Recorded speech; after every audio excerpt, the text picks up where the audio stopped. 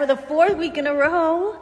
The mother is number 1. At number 10, Mariah Carey. There is a reason that these two divas have never collaborated over the years, and it's simply because Carey doesn't know her. During an interview in 2009, Carey was asked about Beyonce, who she talked very highly of. After that, when asked about Lopez, she said, "I don't know her," and smiled until the interviewer moved on. Since then, the clip of Carey saying "I don't know her" has taken off and become a pretty quoted line. To make it even more of a joke, Mariah continues to use the same answer when asked about Lopez ever since. In 2016, TMZ brought Lopez up and Carey responded with "I still don't know her," which only made the joke stronger. After, Andy Cohen pressed Carey further, asking, "Do you know her?" Lopez had since admitted that they had met, but even then Carey exclaimed, "No. If I've never had a conversation with you and someone asked me, I would say they seem cool or I don't know them," insinuating the most conversation she had with Lopez was a quick hello. Cohen then asked if she seemed cool, to which Carey replied,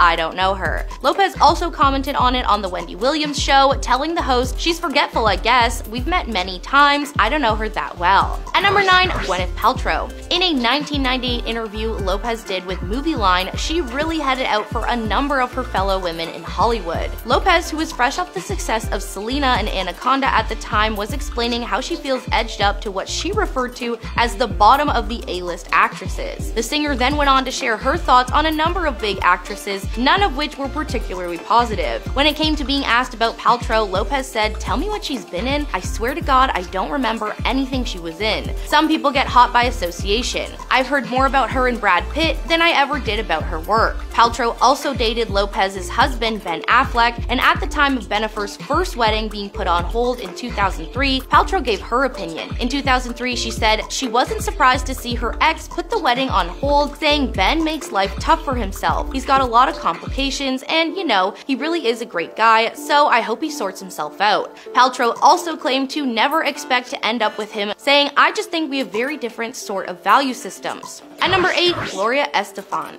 The singer threw some shade to Lopez for her halftime documentary rant about having to perform alongside Shakira in the 2020 Super Bowl. Estefan admitted she has no regrets in choosing not to participate following her blasting Lopez's comments about the experience while sitting down with Andy Cohen. Estefan said, "Imagine what J.Lo would have said if I was the third. I literally would have come out, done Shake Your Body, and left. It was their moment. Plus, I didn't want to go on a diet in December." Benny Medina said in the documentary that it was insulting of the Super Bowl to request 2 Latina artists when one has already historically done the work. Yet, Lopez was the one who was upset about splitting her time on stage, stating that they only had 5 minutes to sing all of their desired songs accurately. Quote, "We have to have our singing moments. This is the worst idea in the world to have 2 people do the Super Bowl." At number 7, Brandy. The singer was apparently picking sides when the feud between Lopez and Mariah Carey was at its peak, and it's clear she was not with J.Lo. In 2017, Brandy shared an Instagram photo of her embracing Mariah with a shady 3-word caption that read #SheKnows Me. As I mentioned before, Carey doesn't know Lopez, and almost immediately after it was uploaded, people caught on to the clever caption.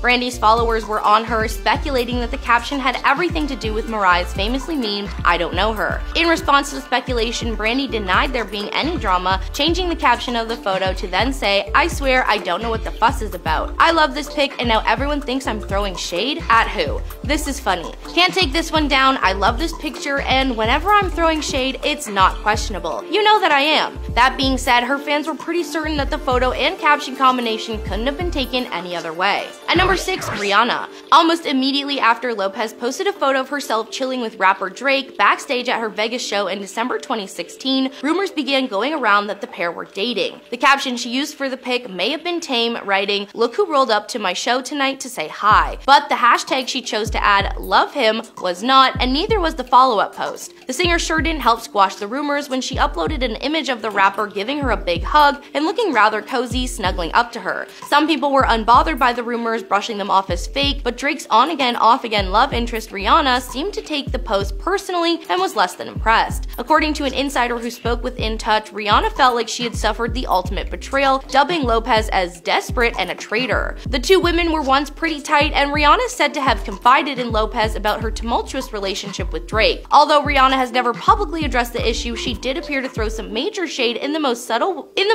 of ways when, in December 2016, she suddenly unfollowed Lopez Lopez on Instagram. At number 5, Cameron Diaz. In the same 1998 interview where Lopez talked poorly about Gwyneth Paltrow, she also made sure to trash a number of other actresses like Salma Hayek, Claire Danes, Winona Ryder, Madonna, and Cameron Diaz. In reference to Diaz, who has appeared in movies like The Mask and Charlie's Angels, Lopez boldly claimed that she's a lucky model who's been given a lot of opportunities I just wish she would have done more with. She's beautiful and has great presence, though, and in my best friend's wedding, I thought when directed she can be good. Pretty interesting claim to make considering how far her acting career has come since then versus Diaz. Lopez was apparently full of herself that day because in that same movie line interview, Lopez also said, "I have this attitude and it won't change no matter how big I get, that you have to fight for things you want." Explaining how she won the role opposite George Clooney in Out of Sight, she said, "You can't expect things to be handed to you on a platter, even if you can fill theaters week in and week out, because there's always somebody like me ready to kick down the door and steal the job right out from under you." At number 4, Sean Combs. Also known by a number of his stage names like P. Diddy and Puffy, the American rapper, like Lopez, is best known for his music, but he's also dabbled in acting. The pair were romantically linked from 1999 to 2001 and had an altercation when it came to making an American Idol appearance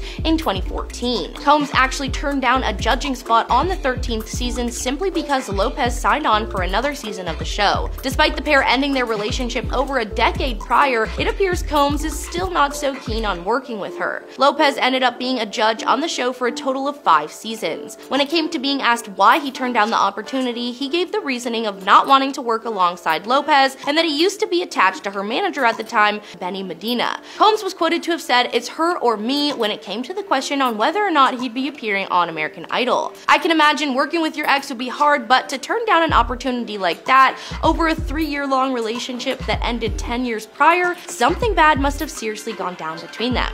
At number 3, Howard Stern. The popular host and interviewer has a number of reasons for not liking J-Lo. For one, he hates her music. Howard's typical musical vibe is more 90s rock and grunge rather than early 2000s pop. But not only does Howard not enjoy Jennifer's music, he has bashed it on numerous occasions despite his attraction to fairly few pop songs in the past. In the end, it was Stern's co-host Robin who made claims while they watched her On the Floor music video that radio stations were hesitant to play the song since she hasn't been charting for a while. Apparently, to further this point, he described that the relevance of J-Lo being a judge on American Idol kind of forced the song down consumers' throats, and Howard later accused Lopez of being self-absorbed because the single debuted on American Idol. Howard further bashed her Super Bowl performance and even ridiculed Jimmy Fallon's praises of it as well. There's also the incident where Stern claims he spent the entirety of his run-in with friend Mark Anthony, who was married to Lopez at the time, being completely ignored. This further pushed the existing reputation of J-Lo being a diva. At number 2, Nicki Minaj. The rapper shared her first squabble with Lopez during an episode of American Idol in 2012, where Minaj was a special guest and Lopez was a judge. Following Minaj's performance, she asked, "I was hoping maybe I could come back and be a guest judge. J-Lo, could you scoot over a little bit?" This led Lopez to respond with, "I don't know if there's enough room for both of us." Following their exchange, Minaj was fired up backstage where she told The Hollywood Reporter she didn't seem to be having it, but she's gonna have it, before saving face and saying, "We were just joking around." Jump forward to 2015 and things between the two seem to still be pretty rocky. Lopez opened up the AMAs that year with a medley of songs, including an excerpt from Minaj's song Anaconda. The cameras captured the rapper's reaction to this, which appeared to be totally unimpressed. Her face said it all, but after a fan tweeted the clip with the caption, "Dang J-Lo," Nicki Minaj's facial expression says it all. The rapper became defensive. Minaj tried to explain that she was looking at her own face on the screen, but people weren't buying it at all.